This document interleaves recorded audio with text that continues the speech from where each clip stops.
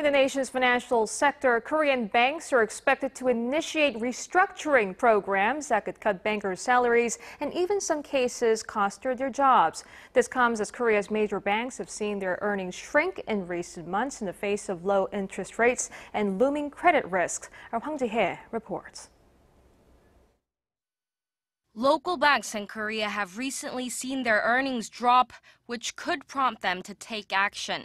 The net profit of 7 major local banks in Korea for the second quarter this year is estimated at around $1.5 billion, according to financial information provider FnGuide.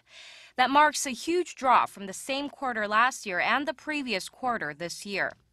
The decline is due in part to an interest rate that's been kept low for months, shrinking the bank's interest income and the credit risks large conglomerates like STX Group are facing. Some affiliates of the shipbuilding company have been undergoing a creditor-led restructuring program.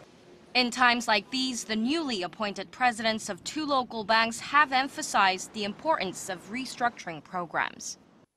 The low growth and low interest rate policy has been in place for a long period of time, prompting concerns about profitability and financial health. We have to overcome this crisis.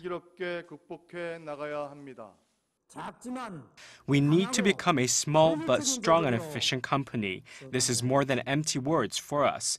It should be a challenge that we must overcome. KB Financial Group and Hana Bank are planning to significantly cut the salaries of their board members. They have yet to determine the exact amount of the cut, but many local banks are expected to follow in their footsteps. The Financial Supervisory Service has also ordered the banks to close branches that have posted losses. But if all these measures fail to help the banks improve their performance, experts say the banks may have to start cutting staff. Hwang Ji-hye, Arirang News.